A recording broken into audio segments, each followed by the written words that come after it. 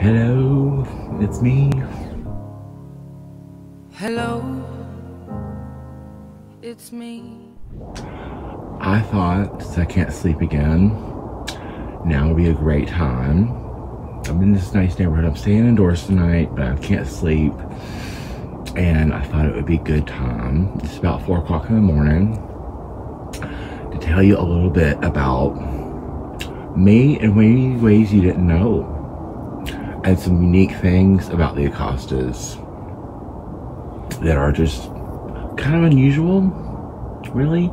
I thought this nighttime scene would be good to do this video because I was thinking about these things. So who is Nathan in a way you never knew, or maybe you haven't thought of? I am the first college graduate of the Acostas. I am the second youngest Acosta still. I'm 36 years old. The only one younger than me is my brother Andrew. He's only younger by about 2.5 years.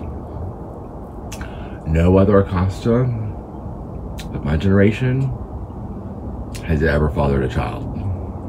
So I am almost a baby. I have been homeless for 452 days. It's the moon over there behind me.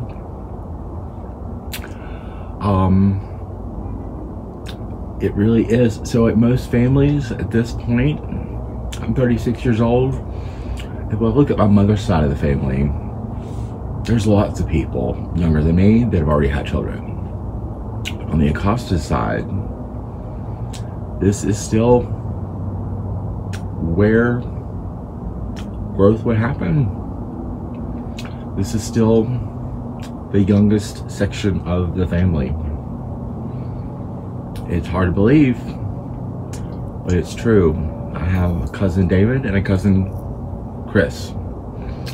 David Acosta is married to someone his mother's age. I believe Chris Acosta is now married to someone closer to his age, but they have not yet had children that I know of. Neither has my brother Andrew. I'm unlikely to have children because I'm gay, but it's just interesting to know I'm still, like, we are the last run. There's nothing after me that is, you know, we might be the last Acostas ever.